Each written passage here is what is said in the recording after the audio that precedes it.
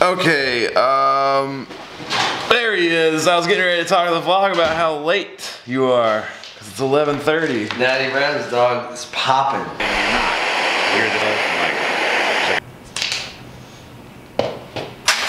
I gotta get these boots heat molded, that's what everybody's saying. What? It'll make them fit. I feel like if they're too tight, they're saying it'll loosen it. Yeah, I guess. I didn't realize it came out like that. I have the same system. Yeah, yours is the silver level, right? Yeah. I just want to wear these out. You should.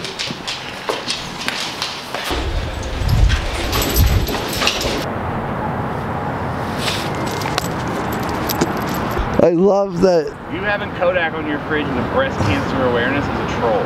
Like, that is a troll. You're a fucking troll. I'm an internet sweetheart. I'm not a troll. No, you're not. Just now. This is how it happens, though. Like, at first they think you're sweet, and then they find out the truth. You know what I mean? You know, call Logan Paul. They thought he was a sweetheart, too. You know what I'm saying? Fucking troll. You didn't bring it back. You didn't bring it back.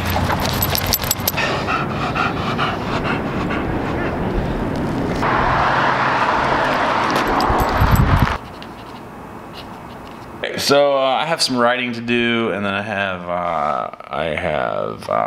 what else do I have to do? Live stream for a little bit, and I gotta draw. I have some design stuff to work on. Start doing some painting stuff, and well, we're not gonna get to painting yet because my paint hasn't even shipped yet. By the way, that is acrylic gouache. That's what I paint with, and then wait on Ern and Brandy, and I think we're gonna see Star Wars. Which I don't really want to see Star Wars. I used to love Star Wars growing up. It's one of my favorites. And then, you know, I have Star Wars tattoos that I have had removed, but that's another story. But the last Star Wars was like whatever to me. Like, I know how it was made, but I haven't seen this one obviously, so I think we're gonna go see it. So, painting. I guess we'll talk about process here. So a lot of people ask me, one, like how I come up with ideas, and that's like, I guess the main thing, right? Because a lot of us, you're an artist or, you know, whatever, you like to draw, paint, whatever, create. And you might sit there a lot of times, once you finally get your free time that you so badly want to create, you finally get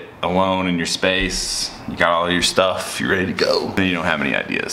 You know, you're just sitting there staring at a blank paper for 3 hours, and then you end up on Twitter starting a fight. You know, like whatever, like, so like, it's just hard to come up with that. I generally like to just get inspired by the things that I've consumed. So, and it takes time. Like when you're younger, you haven't consumed as much. Like you think you have, you've seen a lot of stuff, but you haven't really like dove in and consumed it, you know? So what I like to do is it's just like, I just go into what I like, you know? And when I get writer's block or any kind of block, drawer's block, I just draw something weird, you know? Like I generally will just warm up. It's just like anything, like a video game or making music. I'll just warm up. I'll just draw anything, like an alligator wrestling a chipmunk. And I know that's like hard to draw, but it gets your brain working and it gets you just kind of thinking. And then from that point, ideas just come from like just whatever. Like you can get inspiration from anything. Everything around you is in perfect balance. For music, the sound, like the sound right now, like my voice versus the sound outside versus the cars and the horns over there and the people that are yelling at, everything is in perfect balance. And it's the same thing with what you see. You know, it's like if you go to the zoo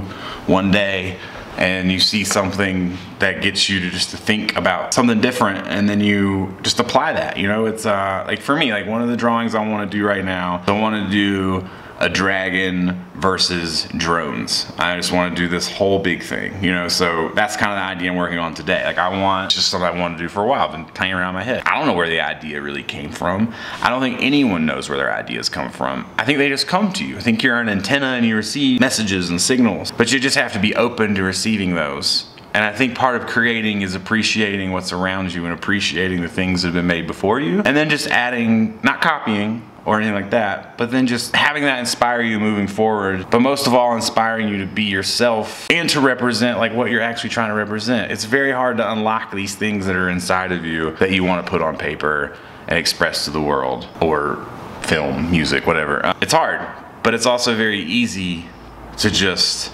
let go, not think too much, not try to hit a home run every time, and just create, you know, like just makes. I got to a point in my life where I was painting, I was working on big projects and I couldn't finish anything. It was really frustrating because I just felt like I was constantly climbing uphill And then eventually I just started doing small paintings every day. I did really small paintings that I could finish 1 or 2 a day, and it gave me a sense of accomplishment. Creating for everybody is different, but mainly your ideas will come from all kinds of sources around you. I would say just be open to living life, and then just be open to creating with no limits. That would be my advice. I'm gonna start drawing. So generally when I draw like a big painting or something, I don't usually draw on this paper, it's just sitting here. But what I do like to do is make smaller like thumbnails, because if I don't, then I have to, you know, basically pull out a piece of paper this big. You can't even see, like a huge piece of paper, tracing paper or another piece of paper to draw on. Work out all these crazy schematics. Huge, you know, like drawing an apple this big versus drawing an apple this big is different. It's easier to draw it this big. So thumbnail sketch is how I generally do it, you know, and I do a lot of it. It's like anything, you have to find kind of that flow that you want. So this is not long enough, but you know, for instance, so like if I'm going to do the dragon versus drones, and this probably won't work out to be the one I use, but I'll just make my drawings. That's all I do. But I'll just like doodle until I find the shapes that I like, until I get that composition that I like. And all of these things just take practice, you know? Like drawing is very much, or art creation is very much about staying in practice. Don't use it, you can easily lose it. But, you know, like it should be fun. You should wake up with the desire to create, I think, or else you're just probably not feeling that creative. So my thumbnail sucks, and this happens a lot with me. I just alter it to make it work. And I just draw all my stuff. And this is like super loose, right? Like this is just like whatever little sketch, but it gives me an idea of the direction I could go into if I wanted to. You know, it's like, all right, that's your lesson today. Start small thumbnail sketches before you do big projects. If you're doing a small project, you draw probably true size. And sometimes I do draw true size drawing or painting, but generally a little fun, you know, just a little roadmap to get you where you think you want to go. You can change the turns, but you probably still need to know which direction you're going. But I'm gonna go play video games for a little bit and then come back.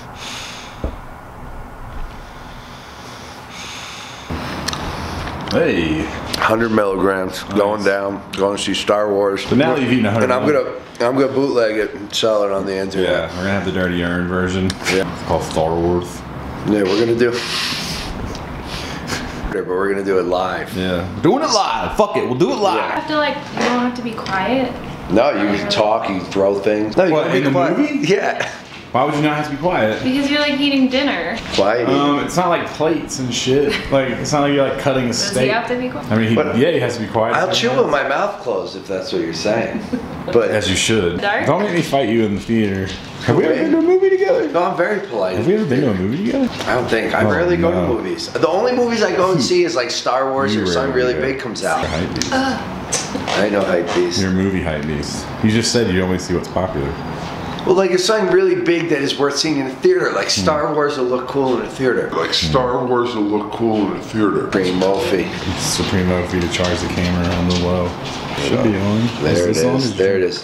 No, that doesn't turn it on. That checks the battery. It is, yeah, it's charging. Okay. Shots fired. Damn, no, we're about to see Edward Lawnmower Man. Seatbelt is brought to you by Canon cameras. Nobody. They got grilled cheese, I'll get 4. They don't have grilled cheese, I don't think. Maybe on the kids menu. Yeah, Things of that nature. nice. Just like dinner last night. What'd you have last night? Pizza and chicken fingers from Walmart. What the fuck is wrong with you? Why? Got the blue apron and it was just too late and it got later and it was like 9 I got the o'clock. fucking ooh apron instead. I went to King Supers though. For Brandy, I got her like those good, you know, apple organic meats or whatever. Fucking it. Good chicken tenders. No, I don't. The real You organic. got her the really nice chicken tenders, huh? Yeah. I'm trying to think in the last Star Wars, I think it left off that the girl, Ray? Rai. No. Yeah, it's Rai. Rai? Yeah. You gotta say it like with a it's Rai. Rai. Yeah. Right. Rai. No. I think it's Ray. Like a bar though. Like we're all facing, like we're next to you, like the seats. No, look like, your back will be faced to the screen. You'll have to twist. Oh God. It's like a regular movie theater seat, and it just has a table. Each person has their own little table, like an airline, basically. But it's not that close to you, and it doesn't fold out. The old Golden Corral. Hey. We should go there one day. Oh my god, why? I don't know. Is Yoda in this shit? I hope. I love that dude. Do you think he was always just really small? Yeah, because these dudes are all like aliens. Like some of the other dudes that he rolls with are like... What dudes does Yoda roll with? What's the fucking guy with the big face? Those aren't his homies. That's just all part of like the Jedi Council. No, it's all fam. Go over there. Where? Over there. Is that it? Where that A is? Big This is out.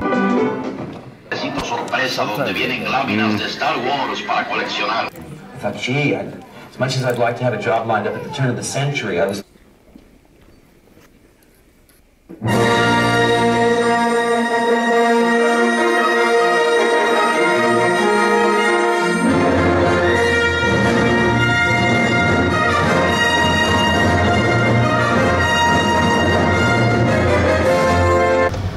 Oh, I know where I am now. So what did you think? I thought it was kind of whack. I thought it was like a really long Disney movie. Yeah, here's the thing. It seemed, again, it just mimicked in the second one, like Return of the... Empire Strikes Back. Yeah, Empire Strikes Back. It's got its similarities, that's for sure. I don't get the whole breast milk scene. It was a little, While you were eating. it was a little wild. I was just like, what the fuck? This is like, did that scene, was that necessary? Like, my man's got like milk dripping down his beard and... They just needed it in there, dog. I mean, yeah, it was a little crazy. Yeah, I don't know. It's like, I could see why someone who was like young or whatever and didn't watch the old ones would like the new ones, but yeah, exactly. the new ones are just like, I don't know, it's just a bunch of stupid jokes. And you're just like, it's just not Star Warsy, you know, just kind of, and there's like a constant reminder the whole time that you're watching a Star Wars movie. It's like, they like keep reminding you like, hey, just in case you forgot, you're watching a Star Wars movie. Yeah, you know? well that's what it did start to feel like. And I get the corny jokes. I mean, there were corny jokes in the first one too, I get it. But it's to a point, but not really like, can you hear me now? And fucking... I didn't like not like it, but it was long. It got to the point where I was like, okay, this is good, but it could end at any point. Yeah. The only really good part is... It didn't feel like conclusive of an ending. What, was it the last movie? No, which I get, but still, even the other ones had more of a... I don't know, it felt pretty conclusive to me. You just said you wanted it to end, and then you said it wasn't conclusive. Yeah, because... You literally said it could end at any minute, and then you said it wasn't conclusive. Those two things don't go together. Like, it could have ended earlier, but like where it did end, it wasn't like... I don't know, it just kind of felt like it just ended. It was just like, alright, now we're gonna end it. No, they ended with a fucking new little Jedi kid. Which I did like the that next part. fucking level, the next one. Here's another franchise for you. Yeah. That's all. That Jedi kid with that broom was about to learn how to sword fight. I don't know. Just like a really long Disney movie, basically. Yeah. Very Disney-fied. It was Disney-fied, I can agree with that. Fucking Luke Skywalker went vegan, dog. Well, I guess not. The milk, but yeah. I'm doing the Rick Rubin meditation. Yeah. Because at first when I saw his haircut, I was like, they should have made a cut scene of him getting his haircut when he like showed up. He's like, you know, I look like shit. Before I go out here and face this guy. That would have been great. Yeah, I don't know. Well, see, but I like the whole Jedi mind trick thing. Yeah. That was cool. There's some... It's okay. Bran? Well, what do you think? I don't know, I liked it, but I haven't seen all of them, so... I did like it. It wasn't like the best of them, but to me it was a good movie still. I don't love that fighter pilot guy though, he's kind of douchey. Yeah, there's a lot of douchey characters in it. I don't know, it just really feels forced. I don't know. Well, it did, like, I can't tell, like, the brush the shoulder off thing, it's, like, kind of funny, but it's kind of like, is this just gone complete pop culture where, like, well, it's Star Wars. We're stepping out of the... Star Wars. It is complete pop culture, yes. Yeah. Before he touched his shoulder. I'll be over at 9 a.m. Why? For the drop. We got to drop at 10. Might game for, like, an hour.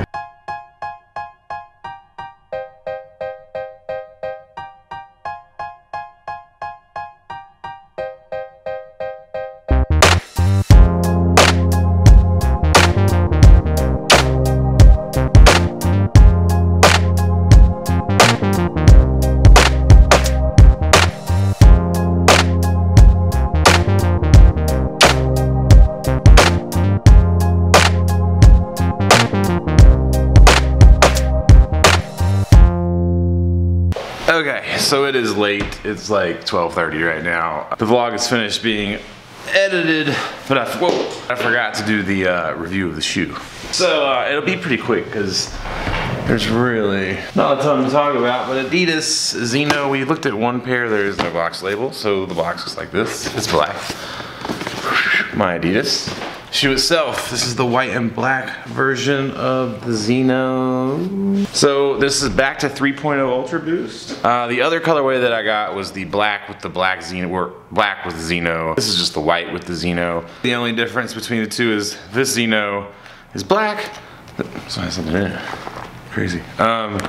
This one is black boost, black upper. The Xeno cages are more of a black colorway when the light's not hitting them. Obviously you can see the Xeno reflecting in the light, and the white one's the same. It's just Xeno on the heel. It's weird that you can't, well, I guess you turn this way. So Xeno on the heel. There is Xeno, how many times can I say Xeno? There is Xeno on the cage as well. It's just not as reflective when it's white, but it's definitely Xeno. And then there's Xeno on the tongue. But 3.0 colorway, basically, all white upper, no pepperage, all salt. A regular Ultra Boost insole, black laces. I got more black laces with it. Obviously, you could get whatever lace color you want. That's really it. My Adidas, really just showing it to you. There's not much to review because we reviewed a bunch of 3.0s. This one fits just like any other 3.0 or regular 3.0, so you could go to your true size or you could half size down depending on how you like it fit. So I would assume most of these have been delivered by now if you ordered the Xeno Ultra Boost. I'm just gonna imagine they're all starting to show up. If yours haven't, I would say in the next couple of weeks, it's probably over with. And a lot of people are asking me if they can still get these, and I'm pretty sure the answer is no. Code stopped working a long time ago. You're at the mercy of resale. I really don't know what it is. It's kind of a weird one with resale because you have to find the color combo you like and your size, and that seems like a pain in the ass. But that is the Xeno Ultra Boost, both pairs. Glad to cop. I'm on the 100% on the My Adidas things, I believe, so far as Ultra Boost goes, but I can't really remember. A lot of shoes. Anyway, I'm gonna finish editing this. I'm gonna go to bed, get up tomorrow for the drop, 10 a.m. King Kong. Sizing chart is up, so check the sizing before you order, please. And that's it. I'll see you on Monday. Peace.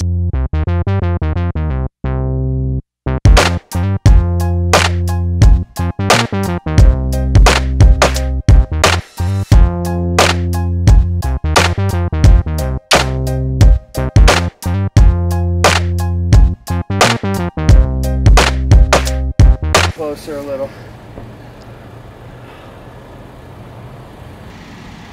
I am the shadow. Stop saying I am the shadow. Boost Are shadow. you ready? Go ahead, yeah. I am the shadow. See, now you're the shadow. Yeah, I know.